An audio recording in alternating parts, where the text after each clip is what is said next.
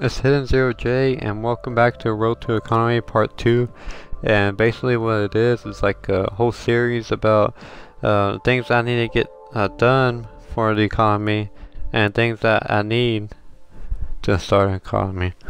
So this video I'm just going to talk about transportation, because that's the main thing. To get places you need transportation. So if you have a job somewhere else, that's what you need. So yeah, this rail you see right here in front of us, that's gonna take you to some jobs. So it'd be like farming, some factories, and yeah, you just take that road from the neighborhood.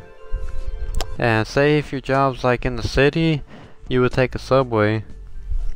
So we're about to go to it underground. So I have subway stations almost everywhere, so the transportation's everywhere. So you should be able to get anywhere in this world.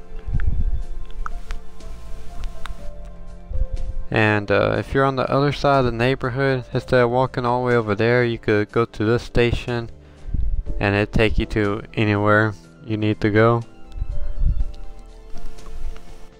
And yeah, I'm gonna go fly where you would come out of the building, like the subway station. You would come out right here.